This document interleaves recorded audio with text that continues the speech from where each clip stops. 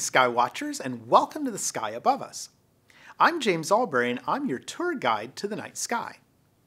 We have one of the best meteor showers of the year happening this month, and you can experience it from your own backyard. Wonder what I'm talking about?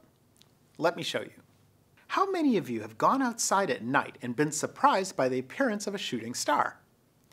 It's not uncommon to see at least one or two in your lifetime, but if you're an avid sky watcher and you time it just right, you can see plenty of these bright objects zipping across the sky. A shooting star is not actually a star, but it does look like one as it appears to shoot across the sky. In reality, what you're seeing is what astronomers call a meteor. A meteor is caused when a piece of space debris enters our atmosphere and produces a streak of light across the sky.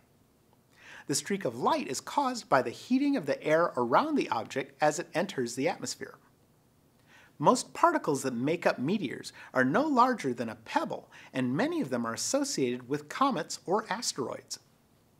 If you refer back to our previous episodes about comets Atlas and Neowise, a comet is a loose collection of frozen gases, ice, rocks, and dust.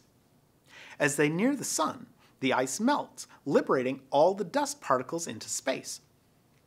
These particles are distributed throughout the comet's orbit, and occasionally our planet crosses the orbit of these comets.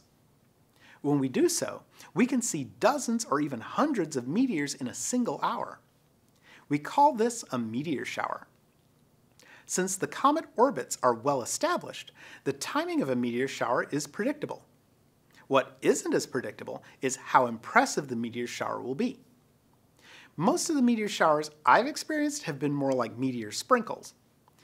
There's one meteor shower, though, that ranks as being the most impressive in history. That's the Leonid Meteor shower. Every November, Earth crosses the orbit of Comet Tempel-Tuttle.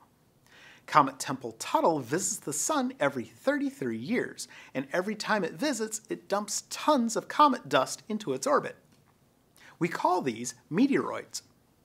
We're near the weak part of the Tempel-Tuttle debris field this year, but in 1833, that was a particularly amazing year. In a good year, we see around 30 to 50 meteors per hour. But in 1833, there were numerous reports from all over North America of there being in excess of 250,000 meteors during the 9 hours in which the Leonids peaked. This is what we call a meteor storm, and it began the study of meteors and other falling objects. This event was so impressive that it prompted many artists to make paintings or wood carvings depicting it. For example, I remember seeing this 1889 painting by Adolf Valmy in my science book when I was a kid. A lot of people thought the world was ending because many had never seen such an amazing meteor display. Also, keep in mind that in 1833, we didn't have streetlights, so many of the faint meteors that they saw in 1833 would be invisible with today's light pollution. So, what's the best way to observe a meteor shower? Let me show you. Okay, we have our sky set up for 6 a.m. on November 17th, facing east. Leo the Lion is the radiant for this meteor shower. The radiant is defined as the region of the sky from where meteors in a shower are appearing to radiate.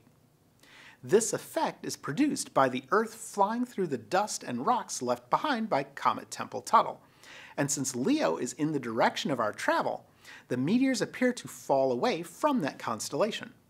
Because of the Earth's rotation, the best time to view the Leonids is between midnight and sunrise. The closer to sunrise you can get, the more meteors you're likely to see.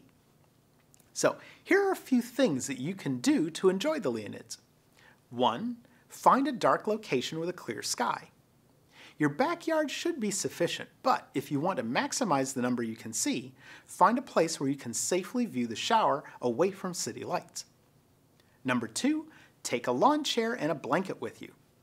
Having a lawn chair will allow you to lay back and view the entire sky. The blanket will keep you warm because remember, this is November. It's going to be cold outside. Number 3, scan the sky back and forth. The meteors won't all appear near Leo, but they will radiate from Leo.